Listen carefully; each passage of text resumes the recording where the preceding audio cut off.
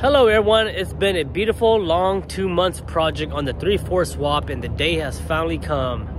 Tomorrow I'm officially tearing down the 3.0 engine, and that's the 3/4 engine, and we're gonna put that bad boy in there. Fingers crossed that everything goes smooth. The 3.0 engine's already sold, so I don't have to worry about where to store it, where to throw that engine at. So the owner will pick it up once I'm done pulling it tomorrow. But super excited, all nice and pretty. Over $1,000 in tune up and parts and stuff like that. Man, I am super excited, man. This is one of the last time that I'll be driving this truck with the 3.0 engine. So I think tonight I'm just gonna cruise a little bit of downtown and just enjoy this beautiful truck. You guys see how much it sags? I want to fix that this year. I might add another leaf to the back of it and make it a little bit more stiffer because I don't like the way it's sagging. That engine is probably maybe 600, 700 pounds. I want the back to be more stiffer. Or maybe I'll just get new leaf springs, who knows.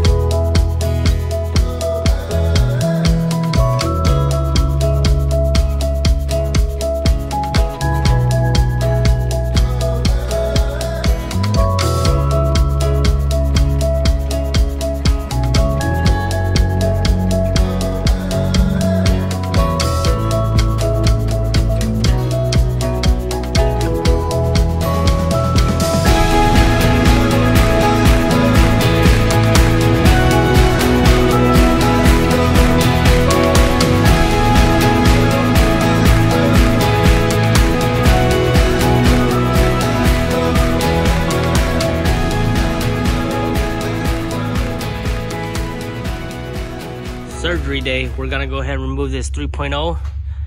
We just got everything all settled up, all the tools, the 3/4 set down there. We're gonna go ahead and start by removing all the good stuff. We got to be very careful because we are keeping this engine, or at least this engine is being sold, so we want to make sure we don't damage anything. We're going to move the battery, move everything out, move the radiator out, and get this to its new owner, and then get the 3/4 in. So make sure you guys stay tuned for this swap. I'll go ahead and try to vlog if I have time, but if not, you guys can check out the full time lapse. I'll have a time lapse of the whole process of the engine removal. Enjoy. Let's go. 3/4.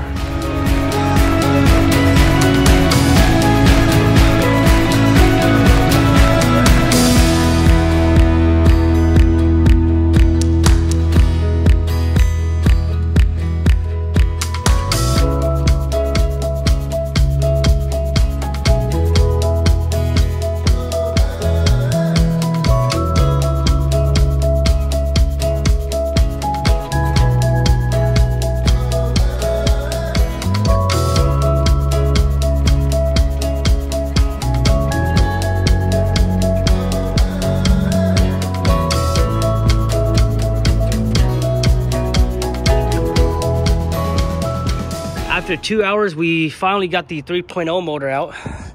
A few things we have to remove is the dust guard for the steering arm. And I was told to slam down the metal heat shield. We're gonna change the throwout bearing and maybe clean a little bit here. Where we at, Samba? Samba shop, yeah. Noah's doing this by himself. He said we, but I just, well, you definitely helped me pull that. I just pumped the jack and that's all. Yeah. That's all. Well, he definitely helped me out. We had a little bit of trouble getting the engine disconnected from the tranny, but it was just under some tension, so we were able to do that. And then we also had to remove my tires. Last time we did, we had to remove the 4Runner's tire too. These are 33s, so even with the 33s, we had to remove it because the engine lift here was way too it maxed out. So we're gonna let it sit right there. This is the 3.0. We're gonna use the 3.0 engine mounts, so we got to take these guys off. And then I'm also gonna be using the heater core, the heater hose. So I gotta remove these heater hose right here, these two main ones. Take these two main one out, and then that's pretty much it. We'll leave the clutch attached with it. AC compressor, we'll leave that attached with that as well. And I think I might be using these guys here. These are the additional mount for the tranny to the engine. I think they should mount onto the 3.4 motor, so I will have to take a look. I have the 3.0 engine mounts mounted on. Just for reference, next time, don't install your oil dipstick yet, because if you install it, you have to take it back off in order to mount the engine mounts. You mount the engine mounts first and then put the oil dipstick inside and then go from there. These are the brackets off the 3.0, and this 3.4 didn't have these brackets, so I installed these brackets, the same hose for it, and that's where the bell housing connects to. It's just an extra support. So you have 1, 2, 3, 4, 5, 6. You got 6 main one on the engine block, and then the rest is the starter, and then these 2. So you have 2 here, 2 for the starter, and then 6 for the engine block, and then 2 more down here. This is the one for the passenger side. All the bushings are still good. It's nice and stiff. This one right here slides. This one slides between the AC compressor, so behind it. So this bolt here is much longer than the rest of the 3 other ones. And then to mount the 2 bolts up here, this heat shield has to come off. So make sure you take this heat shield off. And other than that, we're pretty much ready to drop the 3.4 into the truck here. I'm just going over one last thing and just making sure everything looks good. These 2 hoses right here are the heater hose, and these 2 are from the 3.0. So I have them loose right now just to make sure. I have them loose for now, and then once I get them on the truck, I'll go ahead and see if they're the right size and the right configuration. But these 2 are from the 3.0. And other than that, we're pretty much it. Ready to put the clutch in. Make sure you take this piece out.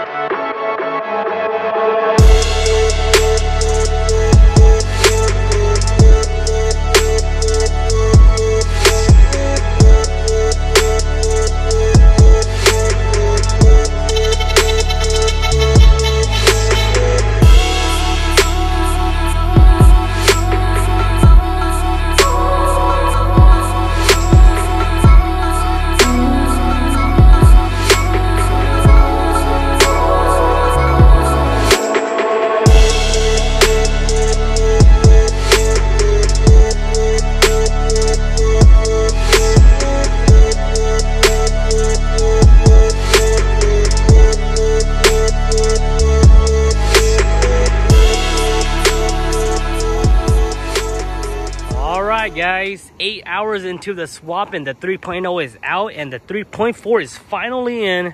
It's all bolted up, engine bolted from the bell housing and the engine mounts, but we don't have any of the plumbing, any of the electrical done yet.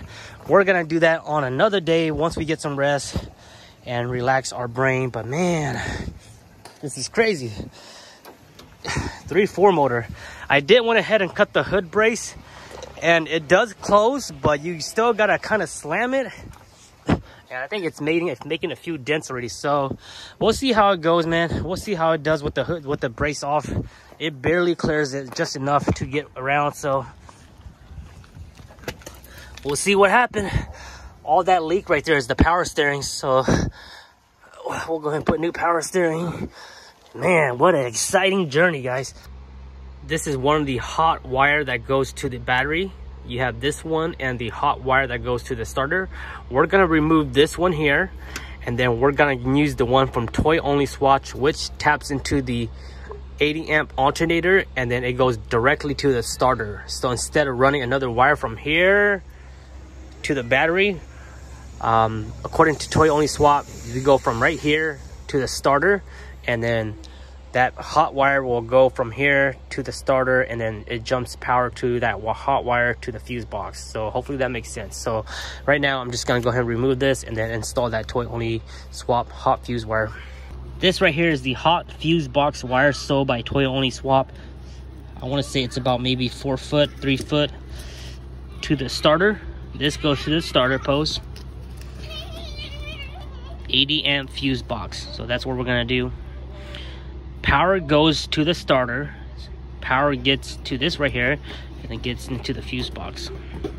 So in order to access the nuts to loosen these wires, you have to pop this 80 amp out, and what you do is you pop this push tab, and then you push that out. This is the hot wire that I was referring to, and here's what it looks like. It doesn't screw into it. It's actually welded onto, or it's actually soldered into it. So I'm gonna have to go ahead and cut that off, and then that hot wire that we're gonna be using is gonna be going to this nut right here.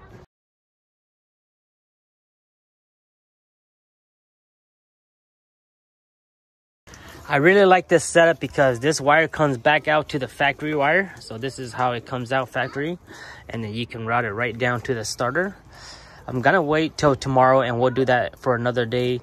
I'm gonna go ahead and wrap it up for tonight. So I hope you guys enjoyed this vlog of assembling the 3.4 swap of the 3.4 engine here.